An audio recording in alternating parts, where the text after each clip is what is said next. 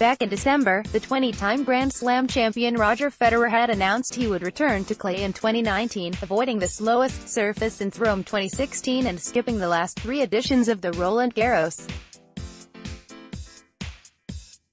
There were many speculations about his possible April to May calendar that would leave him towards Paris, although he ruled out Monte Carlo and Geneva, saying those tournaments are not in his plans.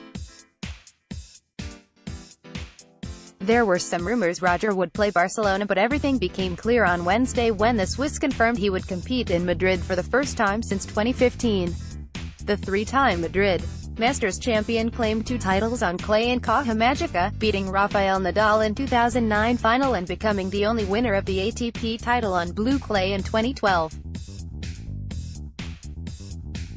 Roger's co-eval and old rival Feliciano Lopez will run Mutua Madrid Open for the first time in 2019, and he is thrilled to have Roger in the draw, calling him one of the greatest players of all time and inviting fans to come to Caja Magica and enjoy in the stellar lineup that also includes Rafael Nadal and Novak Djokovic.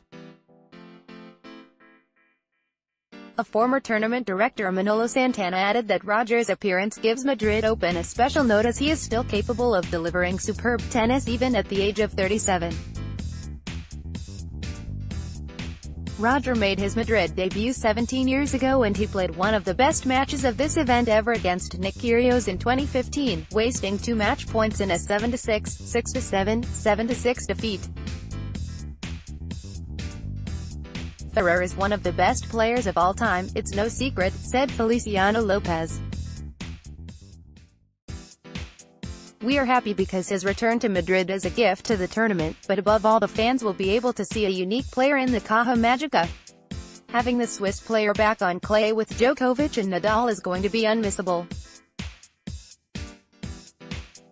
Roger's presence in the Caja Magica will make this year's Mutua Madrid Open special, said Manolo Santana, honorary president of the tournament. It doesn't matter that he's 37 because he still has that unmistakable class, the innate talent that has made him one of the best of all time.